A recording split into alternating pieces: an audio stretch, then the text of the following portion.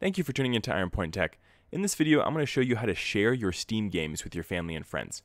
Now, you're going to need to do this on every computer that you're going to be sharing your games with.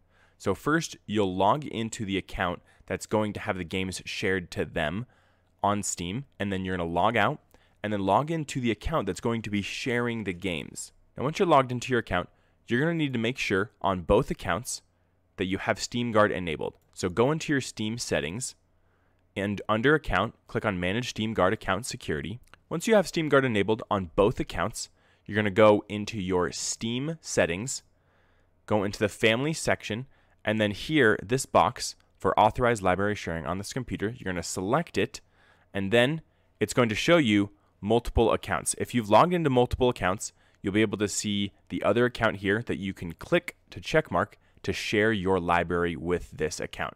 Then you'll click OK, and then it is now sharing your games to your family or friends account. Once you're in your library and wanting to play the shared game, you'll be able to click play, but then you'll have to request access and then write down the name of the PC that is sharing the account. So make sure you have that you're communicating with the person who's sharing the games so that they can accept that request for access via email so that you have access to play that game. Now, the limitations of this is that it can only be shared up to 5 different computers and up to 10 users. And one of the big ones is that only one person can play that game at any one time. So if you're wanting to play something together, it's not going to work. You're going to have to buy 2 different licenses of the game.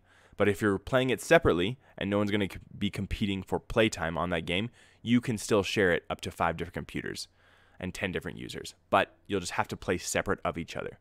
So those are all the steps in order to share your games on Steam with your family or friends.